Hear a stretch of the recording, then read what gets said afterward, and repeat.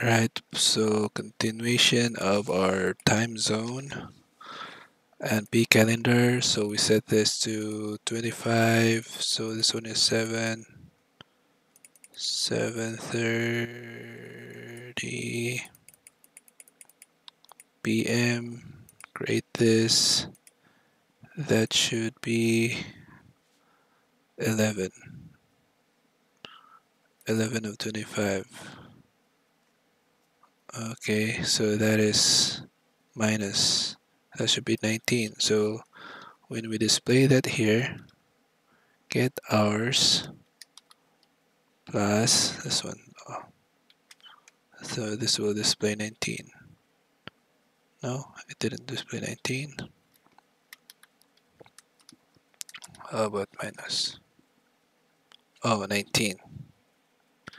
So hours, then minus the offset is 19, and that is if we pipe this with Angular's long time. Is it long time? Okay, 7:30. Long. Okay, July 25, 7:30 p.m. Okay, set again. 7:30.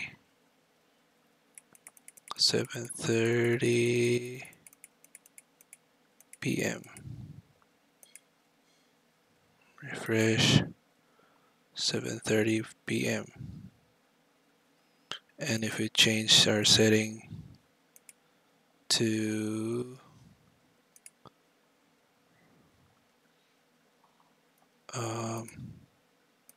Sydney, that is minus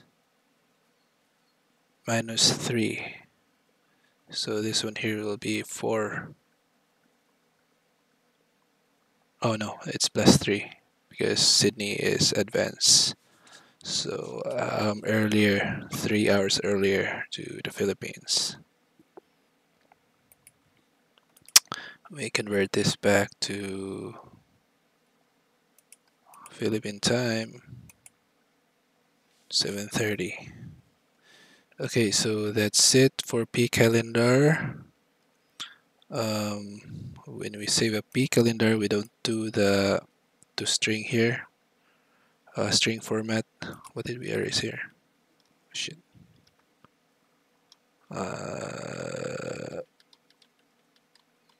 Yeah, data string. We don't do this data string here. We just wanna save it as, because if we don't do that, it will be automatically become a UTC. Yeah, here 11. So it becomes minus 8 because Philippines is plus 8. So it will save the UTC time, and then when we display it, we will use its hours that is being set minus the offset of our current browser, the time zone of the browser that we are using, divided by 60, and that will fix it back to the hour in our browser. Okay, so example, if we change this to Tokyo here, the time here would be earlier than plus 1 hour. It's gonna be 8. Yep.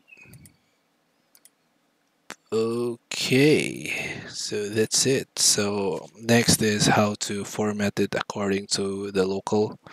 Like for example, if we're in Tokyo or France or US, they have their own date format. So we want to be able, the user should be able to select the hour format or time format on its browser. All right, cool. That's it. That is 4 minutes. We want it to be 5 minutes. Okay, 5 minutes. Bye.